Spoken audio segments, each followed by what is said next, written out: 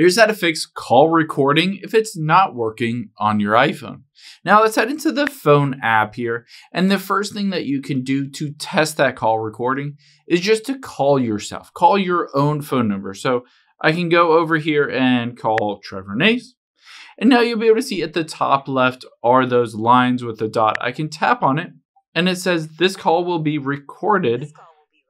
And you can see now it starts to record that call. Now, if you don't see that as an option, you can do a few different things.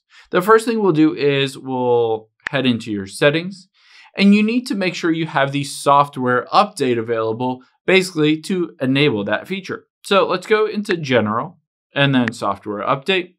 Now you can see the current software is iOS 18.5. You need iOS 18.1 on your iPhone to be able to record those calls. This came out recently in iOS 18.1.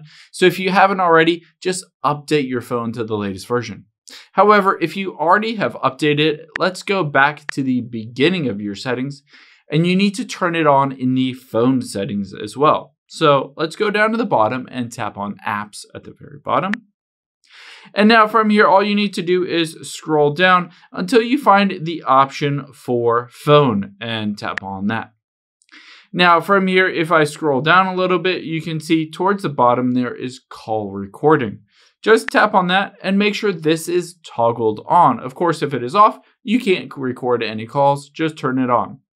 Now, the last thing I would recommend doing is making sure you're in a country that call recording is available.